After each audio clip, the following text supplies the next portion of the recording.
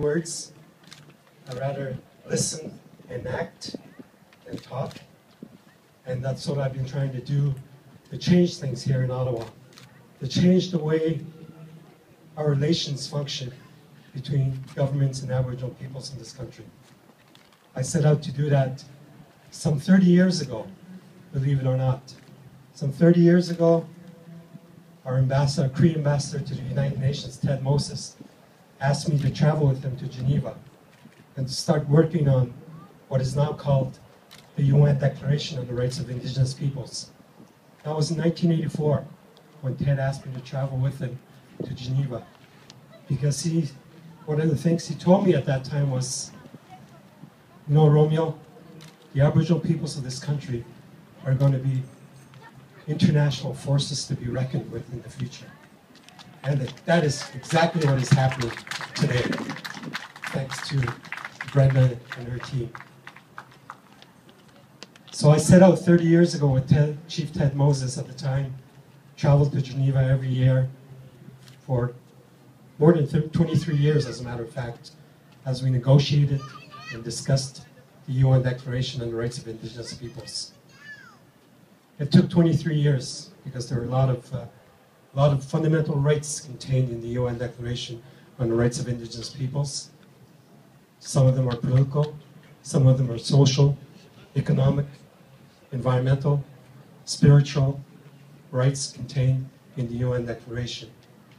And my hope for change at the time was to be able one day to invoke the UN Declaration on the Rights of Indigenous Peoples before the courts. I think this is the path that we are taking by saying no to FIPA. I think that is the right path, because everywhere you look, there are natural resources, huge natural resources in this country. And everywhere you will find natural resources, you will always find Aboriginal peoples too. And respecting Aboriginal rights and treaty rights in this country, don't let me be fooled.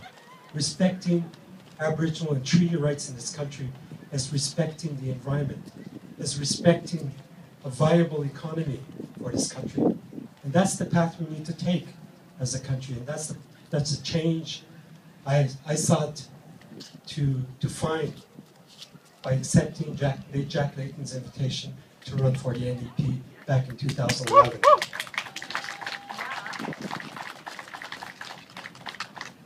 I said earlier that I was a man of few words, more listening and acting, and that's what I've been trying to do since I got here in 2011.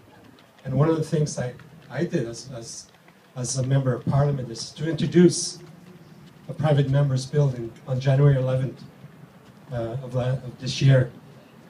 And that private member's bill will impose on the Parliament of Canada for every legislation that comes through this House must respect and must be in compliance with that very UN Declaration on the Rights of Indigenous People that so many of us negotiated for.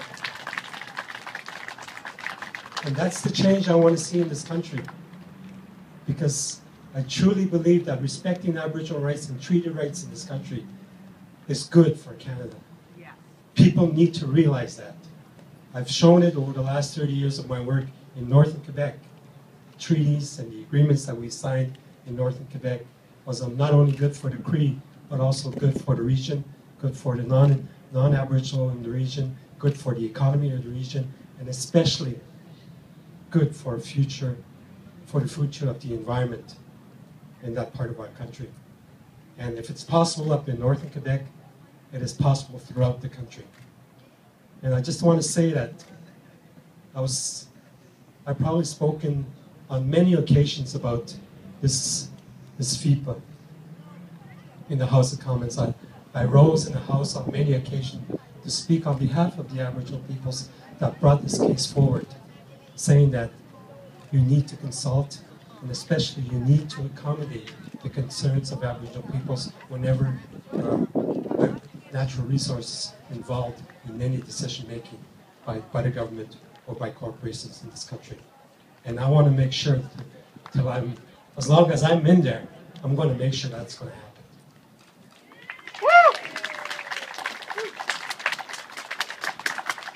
And one final thing. Thank you for coming out. Congratulations to the organizers of this event. It's always important for me to give my greetings from northern Quebec. I just came back from a canoe trip, a 5-day canoe trip. You know, and that's what I mean that by more listening and acting on my part. I also introduced a private members bill to redirect or bring back the protections that the lakes and rivers of this country require for the future. So I introduced my bill, the private members bill on the lakes and rivers of my riding, which is, as you probably know, the second largest riding in the country. And I like saying this when I travel throughout the country. My riding is 53% of the landmass in Quebec, so you're looking at half of Quebec right here, right now. I like saying that. And I hate to remind myself all the time that whenever I do speeches, I cannot name my riding every time because I'll run out of time. But the riding of Abitibi, Bay James, Nunavik is the second largest riding, very diversified. And I bring greetings from the people of my riding. There are Inuit, there are Cree, there are Algonquin communities in my riding. There are forestry towns and mining towns in my riding.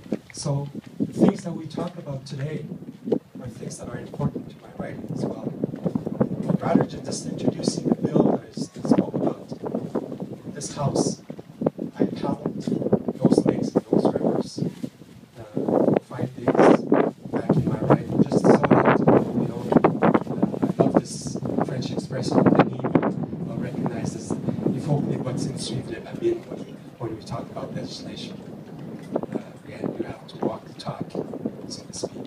And that's exactly what I was doing, paddling throughout those lakes and rivers. I want to express to Brenda the support of my party to your initiative. I think it's important. It's an important initiative. And your initiative is exactly what I was looking for 30 years ago when I said to myself, when I told Ted Moses, yes, I'll travel with you, and let's make this happen, 30 years ago. That road to the adoption of the UN Declaration on the Rights of Indigenous People took 23 years to travel. It took a lot of time, it took a lot of resources, it took a lot of energy, it took a lot of emotions as well, because there were times when I just felt like dropping the ball and going home. But I knew I had to do it. I knew I had to do it for initiatives like this one, opposing these type of agreements. So I'm glad I did that, and wholeheartedly, Brenda, you have the NDP support. You have my full support. Thank you very much.